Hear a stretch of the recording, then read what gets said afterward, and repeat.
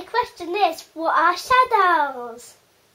In this series of videos, I'm going to answer interesting questions in a way that anybody can understand. Because it's not rocket science. There's a shadow behind me because the light's in front of me and it can't get to behind me. Because it can't get through me. The shadow is darker because the light can't get to it because it can't get through me.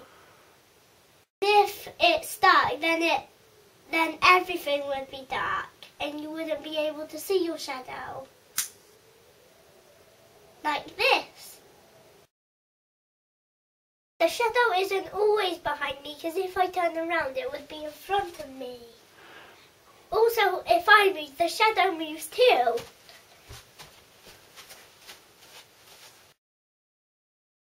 If I turn the light on, where is the shadow going to be?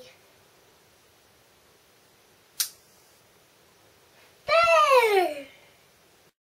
The shadow's over there because the light's over there and they can't get through me. And that's why it's darker there. If you look at the light, the shadow would always be behind where you're looking. But you can only have one shadow, right? Wrong. I have two shadows.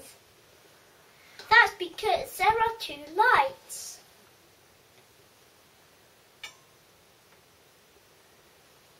With the sun, your shadow can be smaller because the sun is shining down on you like this. Wow, it's teeny. If the light is really down low, then your shadow will be really big. Whoa. My head is all the way up there in the shadow because the light's down there, pointing up there. Look what happens if I walk closer to the light.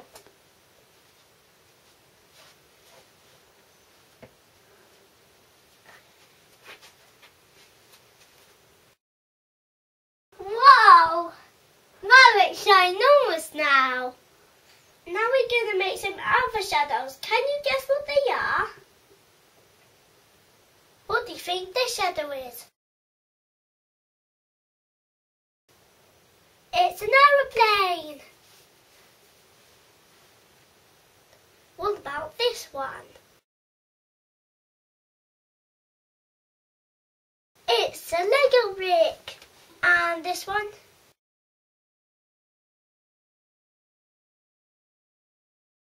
It's a pterodactyl dinosaur.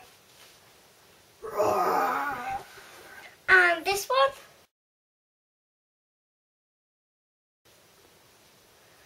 It's a toy robot.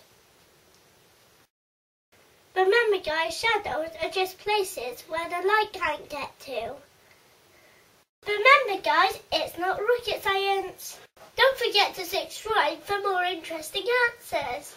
If you got any interesting questions you want me to answer, comment below.